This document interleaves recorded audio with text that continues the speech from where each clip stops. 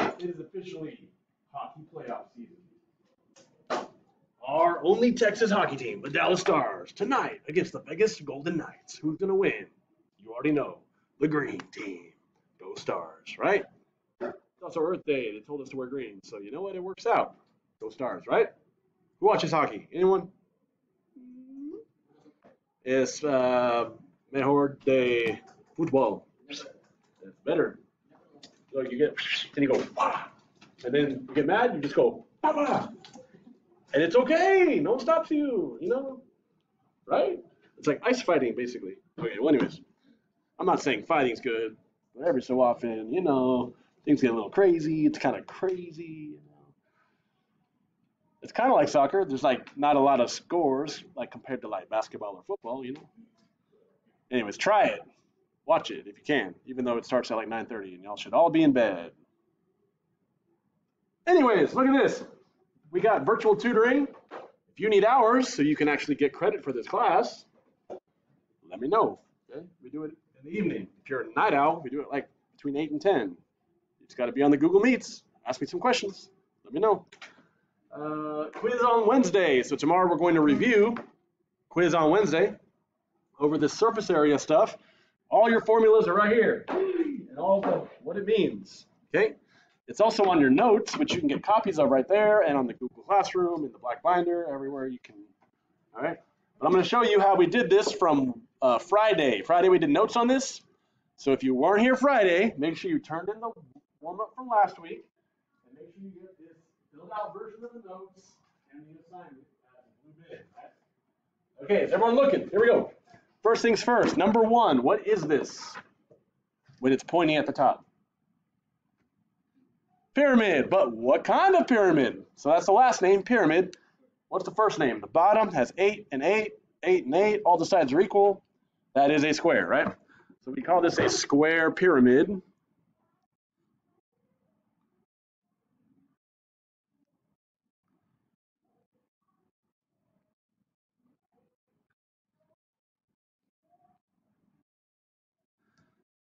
Pyramid.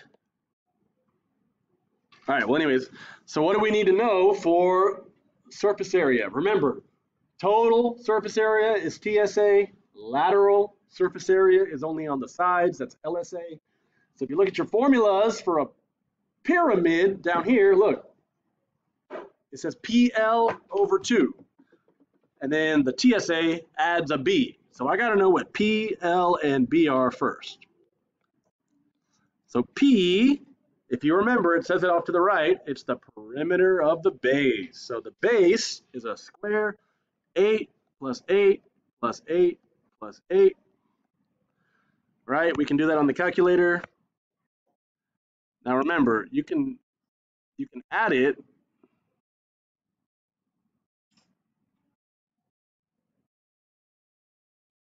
Or you can just do 8 times 4. Either way, you get 32 for your perimeter.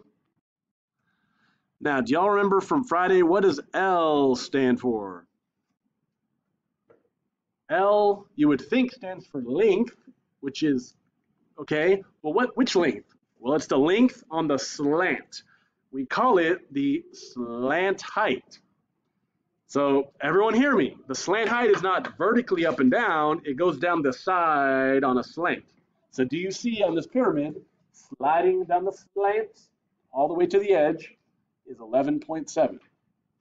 You cannot call this 11.7 the height because it's going diagonally on the slant. But that's what we need, okay? So L, the slant, is 11.7.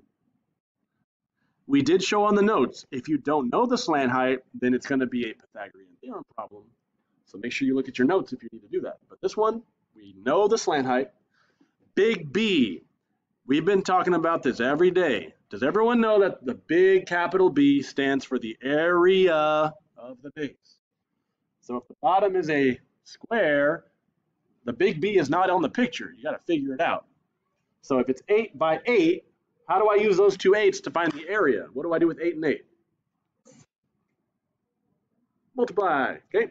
8 times 8 gives me the big B, area of the base. What's 8 times 8? In case you don't know, 64. Cool. So we got P, we got L, we got big B. Now we can use these formulas. So the lateral surface area of a pyramid is PL over 2. P times L divided by 2. So I'm just going to plug in the numbers. P is 32 times 11.7 divided by 2. So let's do that. 32 times 11.7 divided by 2. And I get 187.2. And my units of measure are meters squared. Does everyone remember? Squared, two-dimensional, area is always squared. Okay. Now for TSA, if you look at your formulas off to the right here, it's PL plus over 2, sorry, PL divided by 2 plus B. But we already know PL over 2 is 187.2. We're just going to add a B, which is 64. So add 64 and I get 251.2 meters squared. Okay.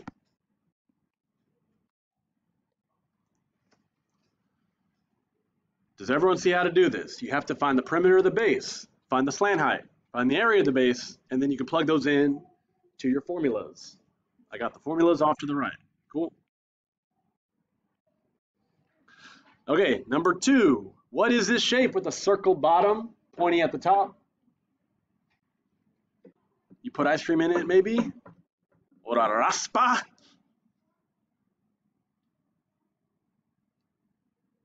Does anyone know what that shape is? Sure? Yes, it is a cone. Good job. Now, for a cone, what do I need?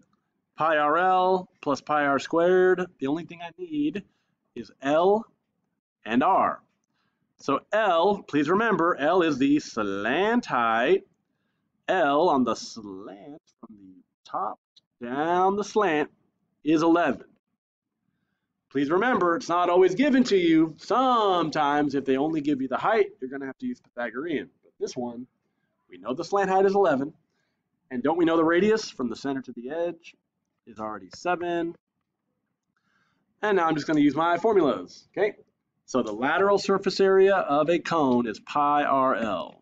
LSA equals pi RL. So it's going to be pi times R, which is 7, times the slant height, which is 11. Pi times 7 times 11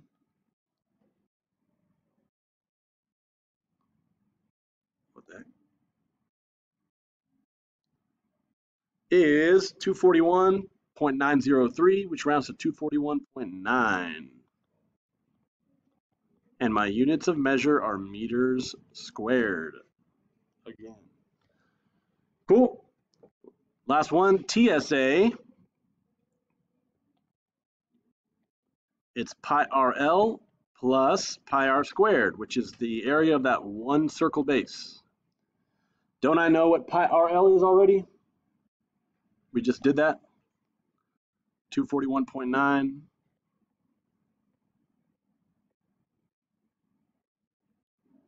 Plus pi r, which is 7 squared.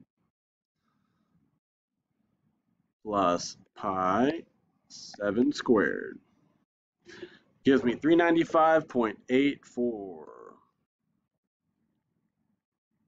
And it's meters squared. All right, so I'm going to stop talking. Those are 2 examples of what we already showed on the examples from Friday. If you weren't here, or even if you were and you lost your notes, get a copy of the notes filled out from the blue bin. Get the assignment from the blue bin. Right now, if you need to do test corrections, I'm going to tell you your name. You can let me know if you want to do it now. You can delay it, but again, your grade will be greatly helped by doing test corrections. It's up to you. This next assignment All the nets are over there on that cart next to the calculator. So if you need them, do that. From last week, prisms and cylinders, that one needs to be turned in. And then from Friday, this is what it looks like. Everything's here in the blue bin. Let's get it started.